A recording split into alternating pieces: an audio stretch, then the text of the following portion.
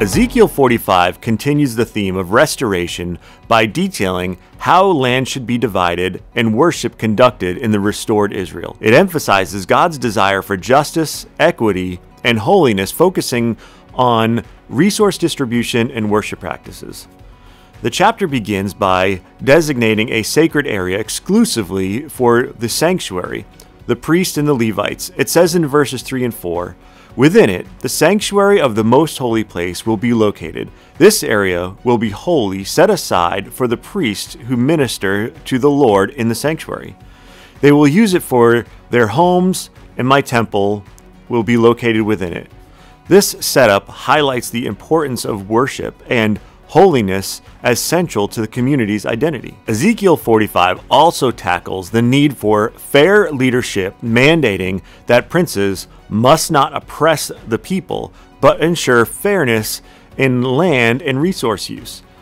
This directive emphasizes God's commitment to just leadership that protects everyone's rights. The chapter details required offerings and feasts, underlining the importance of gathering together in worship and the necessity of maintaining purity and devotion in these practices.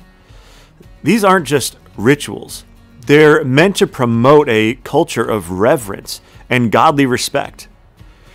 Reflecting this to the New Testament, James 1:27 reminds us that true religion involves caring for those in distress and keeping oneself uncorrupted by the world. Like Ezekiel's regulations, it calls us to a life of practical holiness and compassion.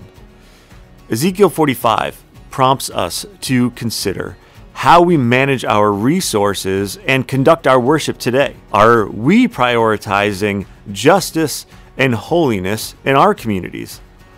Are our leaders structured to prevent abuse and promote fairness?